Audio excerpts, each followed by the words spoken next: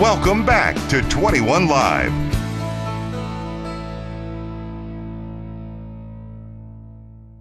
Live coming back at you from Marengo Cave here in Marengo, Indiana, just about a half-hour drive from downtown Louisville. So everybody watching the show right now, you're close enough to come and experience this, and you just really have to. I mean, everything here is so amazingly, naturally beautiful. You're going to love it. Memories are going to be made. This is an experience like you have never had. And with summer coming on, you know, Steve's the manager here at Marengo Cave, and he's been here for years. It's still a wonder and a sight to behold to you. This is my first trip in, and I'm never going to forget the things that I see here. So it's great to make memories and to have this experience, and it's so close by. Come visit Marengo Cave in Marengo, Indiana.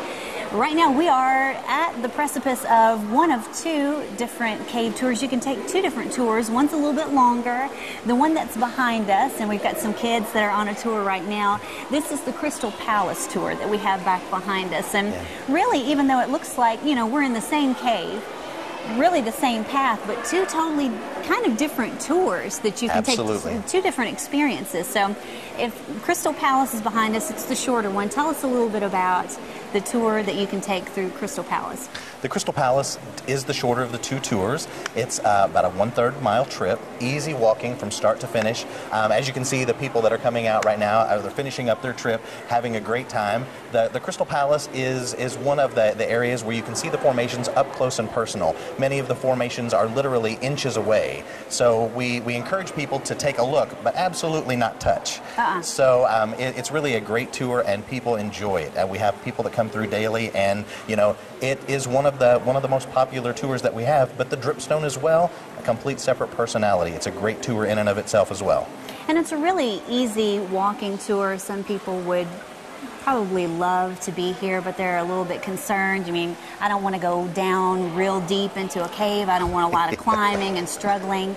This is really an easy cave system to walk through, right? Because it is not really that far down under. We're considered a horizontal cave, so really once you enter the cave, there are 22 hand-carved steps whenever you first enter the Crystal Palace, but easy walking from start to finish after that. So truly, for all ages, young and old, it's a great tour. The Crystal Palace behind us, what you can see immediately when you head off in that direction, are they called stalactites and stalagmites? It's been a while since I've been in elementary school, Steve. I'm not going to say how many decades or whatever, but what are the difference between the stalactites and stalagmites? And what always stumped me was, how does water ever stand still long enough to form anything? So tell us a little bit about the formations that we have back here. There are some basic formations that you're going to see on both tours. The Crystal Palace has some of your tried and true formations, the stalactites and the stalagmites. From the ceiling, if you look behind us, you can actually see the stalactites grow from the ceiling down and grow from a little bit slower drip of water. The stalagmites that grow from the ground up, a little bit faster drip of water that grabs the mineral from the ceiling and deposits it on the floor.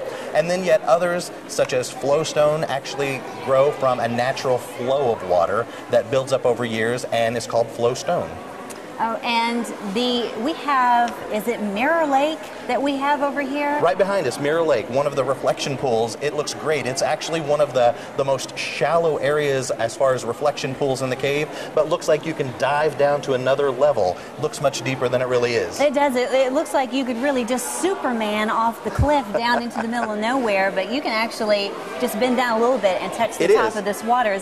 It's one of, just one of nature's mysterious formations, beautiful natural creations. They're all here. They're all around you. It's an easy walking tour, perfectly comfortable temperature inside here year-round, and we've got some kids here on a field trip that are having really great time. We've got some that are coming from the Crystal Palace tour, which is that about 40 minutes? 40-minute tour for the Crystal Palace, an hour for the Dripstone. Okay, and what are we going to find? It's a different experience up through Dripstone. What do you see up here? Is it a little bit higher ceiling? The Dripstone is a much larger passageway. It actually, from start to finish, about a mile, about an hour tour, a bigger passageway, but still a lot of really unique formations. Okay. What I want to know is, when these kids, what are the names of the children? Blanche and Oris. And they discovered this cave because of a sinkhole. The kids in the area had heard about a sinkhole. Blanche and Oris go investigate it. They discover this cave system. Did it look pretty much like this when they took a peek in the first time back in the 1800s, or has it changed a lot? How much is this cave system going to change, you know? The cave itself changes very little over years. The cave itself, I mean, its age is 750,000 to 1 million years old, so definitely an older cavern, but in cave forms, it's really in its middle to late stages of growth. The cave tour itself doesn't change much. The formations continue to grow year-round, but itself, the formations themselves grow about 1 cubic inch per 100 years. Okay. So really you Isn't that have... a lot? No, it's not. I wish ladies' waistlines grew at that same In pace. our lifetimes, really, if a formation grows an inch, it's a good thing. Okay. It is so beautiful in here, Steve. I mean, I'm going to come back. I'm absolutely going to come back, and you want to come here. Natural beauty. It's all here. Marengo Cave. It's in Marengo, Indiana, just about a half-hour drive from downtown Louisville, so everybody can get here really, really quickly. We're going to have a deal for you later on in the show. We're going to go around with Steve and manager Amy and see some of the other really splendid things that you can do here while you're on the property. It's just beautiful. I know you want to bring the family, and you can. We're going to be doing 21 Live the whole time from Marengo, Indiana, Marengo Cave. Stay with us.